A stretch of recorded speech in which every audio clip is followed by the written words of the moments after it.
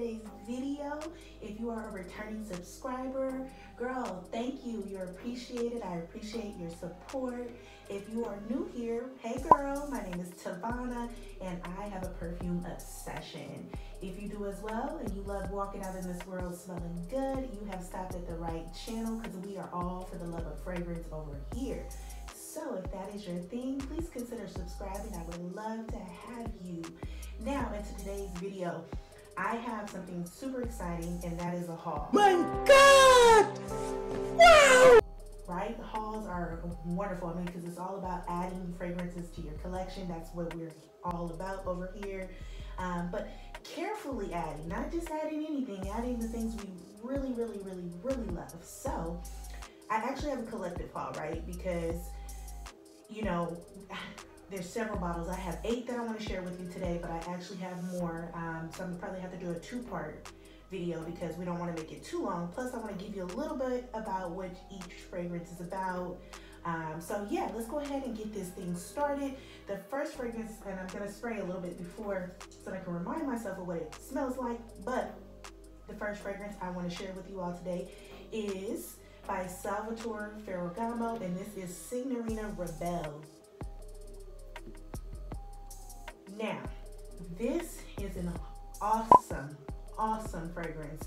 This is actually my blind buy. Now, I blind bought it because it was fairly inexpensive, and that's actually what makes it so good. This is an amazing fragrance. It's a vanilla sweet coconut fragrance that has a very tropical vibe, but get this, it's lactonic, and that's one of my favorite. I love lactonic fragrances. It also has a little bit of yellow florals in there, making it just this very sweet, coconutty, milky fragrance, and it's affordable. So, I mean, you really can't go wrong with this. You just sniff it out really quick.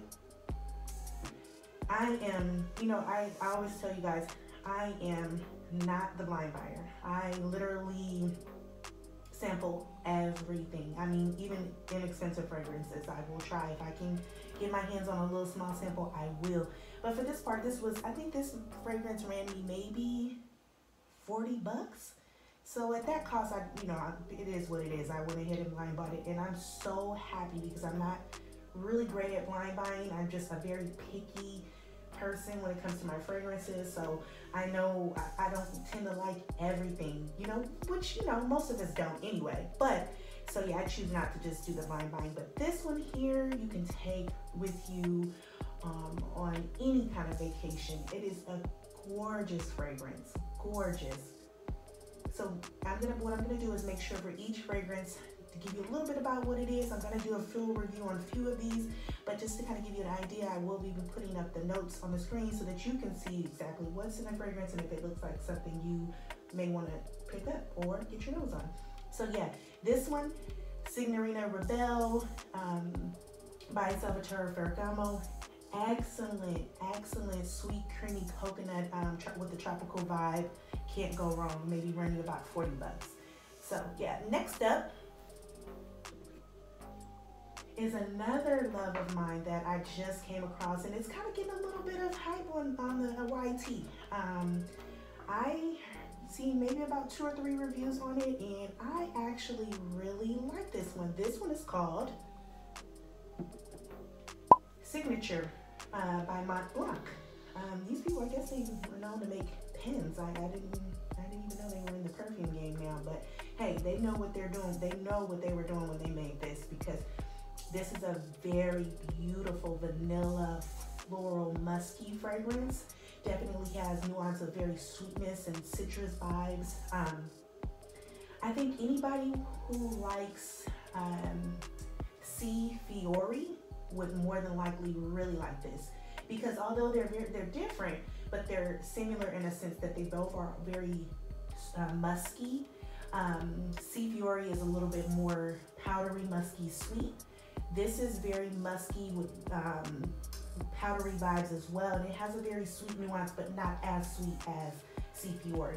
But I feel safe to say that if you like C. Fiori, you would absolutely like Mont Blanc Signature. This one leans more on the clean side, clean, powdery, musky fragrance. You definitely pick up at the top, you know, there's a like a clementine note, if I'm not mistaken, that you pick up. But it's a beautiful fragrance that dries down with a very vanilla, musky base. But yeah, this one is getting a lot of hype on YouTube because, and rightfully so, this is a gorgeous fragrance. I would see maybe wearing this the daytime for sure. Daytime, spring, summer appropriate. Very, not in very high heat because it is a very thicker fragrance, and this is a beast. It definitely lasts. There is no doubt about the performance in this fragrance. Also, the wonderful thing about this one is this is also another affordable one. Over here on this channel, we are all about affordability. I love, getting my hands on niche, but at the end of the day, my pockets are not long. So we are all about, a little bit of designer here and there, some niche sometimes. But when I can get a really, really good fragrance at an affordable cost, I'm bringing it to you guys for sure, hands down. So yeah, this one is Mont Blanc, and by Mont Blanc, and it's called Signature. Check this one out. A little side note on this one. I did blind buy this. I did. That was my mistake, guys. I'm sorry. So this is 2 fragrances out of the 8. This is the second one that I blind bought. And I bought a little 30 ml. I think it was maybe like 30 bucks or something. I bought a little 30 ml. I opened up the fragrance. You know how we do when we get a fragrance for blind buy. We tear the package open like we cannot wait. It is just this adrenaline rush you get when you get that fragrance. You want to rip it open and immediately smell. That's why I tend not to wait around and smell things with you guys because I just can't. Sometimes I will try, but I'm so into getting that package and just smelling it. So, but for this one, when I got it, I smelled it, and my daughter was with me, and she's 15. She smelled it. She absolutely loved it. I loved it. I immediately gave her the 30 ml and went back and ordered me a big bottle. So it's that amazing. I really enjoy this fragrance. Wearing it like with maybe a white t-shirt, jeans, something like really cute, summer dress, that kind of vibe. So yeah, this is a good one. Check this one out. And Next up is a really popular one that if you watch any amount of YouTube, you've seen this come across your channel or your screen for sure. And this one is Letter D Intense. Now, this one blew my mind away when I got this one. I did sample it, but I initially had it sampled the first one, the EDP, the regular one. And while I liked it, it was nice, and I was considering keeping it just kind of like get some wear out of it. It wasn't love at first sniff. And I seen everybody sort of talk about this one, and they were talking about the sesame note, and people were a little bit sketchy with that. But I said, no, it's way too many people raving about this one. So I went and got it, and I fell in love with this one. This is a beautiful white floral with vanilla and tuberose in it, right? And it's thick, but it's not syrupy where it's just too thick. But this one, I immediately decluttered the original version and got rid of that, and I brought this one in as soon as I smelled this. It's gorgeous, it's sensual, it's date night worthy.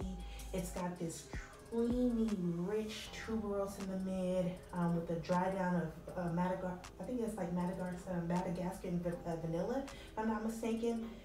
Beautiful, beautiful fragrance. I mean, by far, I've smelled quite a few in this line, but this hands down takes the cake. Now, I did see that they are coming out with a rouge version, which I am super excited about because, let me just say, it has to stand up real tall to this one, because this one is the end all be all. I can honestly say that I see this Letter-D Intense fragrance in my collection for years to come. Gorgeous, sensual, sexy, date night, nighttime appropriate for sure. Ladies, please do yourself a favor and get your nose on this. All right, so let's move on to another affordable, because we're all, like I said, we're all about the affordable fragrances over here. Now this one is, I know that you all are familiar with Roberto Cavalli.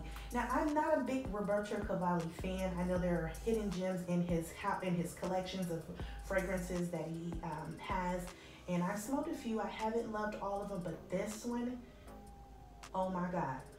Girl, oh my God. That's all I can say to you right now. And this one I'm talking about is Roberto Cavalli Deep Desire. Now the name, it's Deep Desire, says it all. This is a very beautiful vanilla cacao, warm and spicy, with sweet nuances throughout the fragrance. This is sexy as hell. This is definitely date night, worthy. It is gorgeous. So when you first smell it, oh, girl, and this is on to top all of this off. When you smell this, you would not believe that this is affordable fragrance. I think you can get this for maybe around 40 bucks, but this has a cacao and orange blossom and I think jasmine sandback in the middle.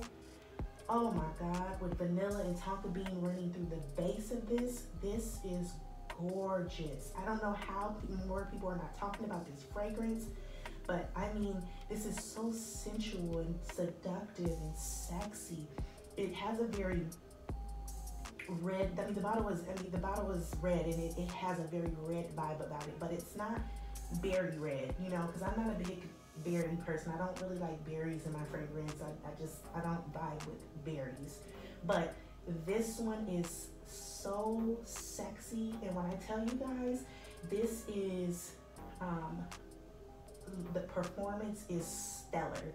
Performance is out of this world.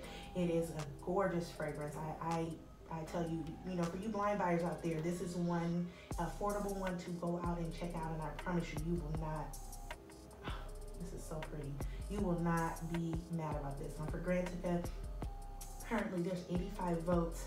The rating is 4.24 out of 5. So that's pretty darn good. 4.24. Man, I wish I would have found this one out sooner. For me, this is more of a winter fragrance or cooler summer nights. It is kind of heavy, so I wouldn't spray it in the dead of the summer. But you know, girl, do what you do. Anyhow, so let's go ahead and move on to the next one. That was Roberto Cavalli's Deep Desire.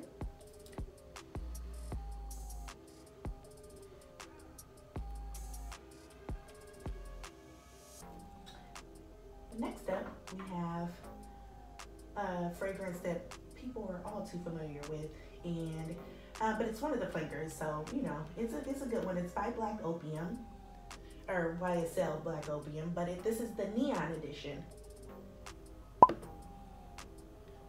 So I recently picked this one up because I've been having a hard time, girls, with these Black Opium. I know we all love Black Opium. I have the biggest bottle of Black Opium, but I don't tend to reach for it as much. I think for me, what I'm on the hunt for is really that Black Opium flanker that really does it for me. And there's quite a few out there. I think, you know what, this is, matter of fact, this Neon edition might be the only one that I've tried. But I have a sample of the Nuit Blanche coming. People seem to like that one as well. But this one is really good. This is a, you know, a fruity take on Black Opium. It has it's lifted by fruits and not so heavy and dense as the original. So that's why I really like this one. Why I do like the original, and I like a deep, heavy vanilla coffee scent. I do like this Neon version because it's lifted by, you know, fruits at the top, and then as it's drying down a little bit, it goes into what we know as, you know, the original Black Opium. But this one is really nice. I really enjoy this one. I got a little off put, I'm not gonna lie, when I sprayed it, but we are in the mid of summer, so that could kind of explain it. I do want to test it when it gets cooler, and I think it's going to perform. I think it's going to be great when the weather kind of cools off, but I don't know, we'll see. Like I said, I do have the Nuit Blanche version coming. So once I get that, I'll have this one and the original coming. So we'll see how that works, and if which one I choose, because I do want to declutter maybe one or two of them once I get, you know, the other one coming, and just see which one I actually want to keep. So yeah, this one is Black Opium Neon, and again, it's your original DNA of that Black Opium, which we all know and love, but it's lifted by, you know, a very sweet, sensual, like fruits at the top. So I do enjoy this one. So coming up next, is the only actually niche fragrance that I have in this haul, and this one is from Montal. Now, I'm not a huge Montal person. I do own 3 total, but I do. If I find the right Montal, Mancera, I do like them. And this one, I love, and I did sample it. Let me just spritz it here, because it's been a while since I've smelled it, because this is more of a winter fragrance. And this one that I'm referring to is Sweet Vanilla. Sweet Vanilla is gorgeous vanilla, ladies. Gorgeous. Oh, this takes my breath away when I smell this. Because, see, for vanillas, like, we all like vanillas, right? Vanilla is just, I think, a common note that most women absolutely love, right? But for me, when it comes to vanilla, I think there's kind of 2 types of vanillas. And what I mean by that is, you have the vanillas that you kind of can layer with. You have that very light vanilla, like the maybe Kayali Vanilla 28, right? And so with that, you may not wear that alone. Some people do. I have it, and I tend to layer that. Or if I'm being at home at night, maybe I will wear it by itself. But in any case, with this vanilla, this one is a more thick, rich, heavy, sweet vanilla. It has a beautiful powderiness to it. Very beautiful, powdery, sweet vanilla. This one I wouldn't necessarily layer anything with. This can stand on its own. It's not, for me, not one of those vanillas that I'm layering anything with. This is a vanilla that is strong enough to rock on its own and just give you that nuance of, I'm vanilla and I'm here. It's sweet, it's borderline gourmand. This is a beautiful one. If you've ever checked out Montal Vanille Absolute, that one, I was debating between the 2. I had that one first, a decan of that, and then I smelled this one, and it was hands down this one all day long. It was this. That one was more of a dry vanilla. So if you ever smelled Montal's Vanille Absolute, that was good. But this one is just your sweet, standalone, full-on vanilla. When I think of vanilla, what vanilla is supposed to be, if you're considering wearing one that stands out, this is your girl. So yeah, get your nose on. I promise you, you cannot go wrong with Sweet Vanilla. It is one of the best Montals that I've smelled. So yeah, moving right along, doing pretty good here on timing. I didn't want to make it too long. Next up, we only have 2 more, and the next one is one of the Good Girl fragrances, and might add, I haven't smelled all of them, but for me, this is the best damn Carolina Herrera's Good Girl flanker there is so far, and this is very Good Girl. Look at that shoe, girls. It's not only the best, it is the best looking shoe so far, in my opinion. So with Very Good Girl, I didn't, I'm one of those girls that didn't really enjoy the original. I smelled the Ligier version, and I actually do like that one. But when they came across this one and I got a sample of this, it was buy immediately. People have really, compared this to Delina, and I don't know. I've smelled Delina exclusive. I have not smelled the original Delina. I'm just not a huge rose person, and I don't like rhubarb. So Delina wasn't gonna be for me, period. But this one, oh my God, this one is gorgeous. This is a very sweet vanilla. It has a very, like a dense thickness to it, but it's so good. This one is the best one so far, ladies.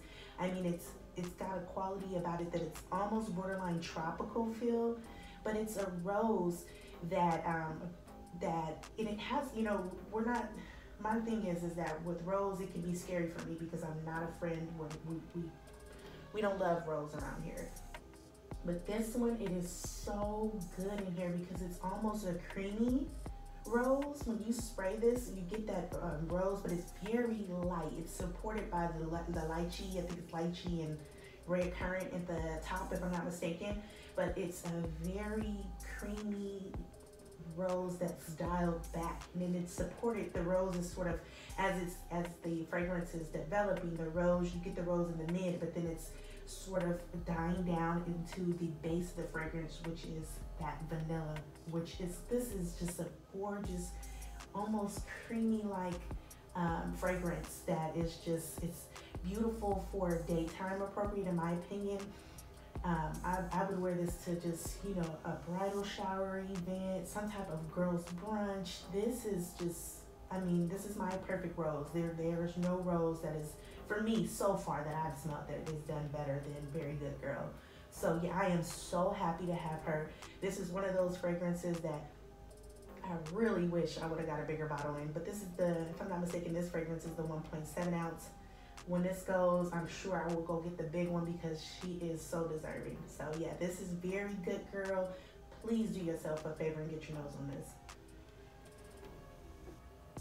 Now the last fragrance, I saved the best for last, honey. The best for last. And this one you do not hear anybody talking about. It is so hard to find reviews on this. But let me just give you a quick story. I found this fragrance because I had recently smelled Initio's Side Effect. Or no, I'm sorry, not Initio's Side Effect. I smelled Psychedelic Love by Initio and fell head over heels with that fragrance. But it's just $300. No ma'am, not right now. That's not happening. So I went on for Grand Today. You know how you look at the smells like, I think smells similar to fragrances. And this one popped up. And it intrigued me because, you know, people, and then not only did it intrigue me, I looked at the reviews and it had 403 reviews with 4.44 out of 5. That's good, really good for me.